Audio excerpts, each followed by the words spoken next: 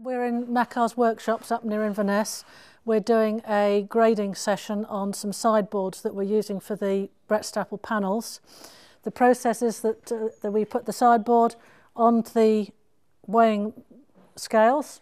They isolate it from the structure it's sitting on and they weigh it because we need the density to actually calibrate the measurement that the machine gives. Because the sound wave is affected by the moisture content of the timber, in order to correct the grading for the correct moisture content for a batch of timber, we have to take moisture content readings.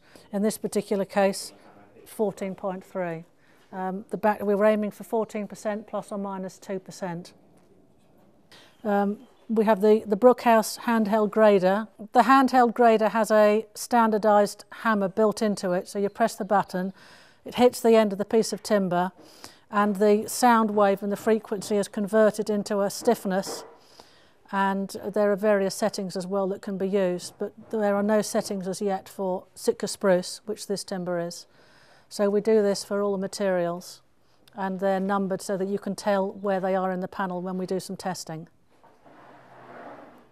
This is a typical joinery press for making doors and windows, and the planks are stacked up on the frame. Then they're clamped into position using the hydraulic rams.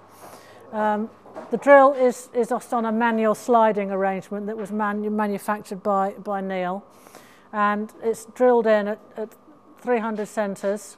It has to be knocked in a little bit with a hammer, and then you can press them in with one of the rams before then the whole process just gets moved along and drill the next one.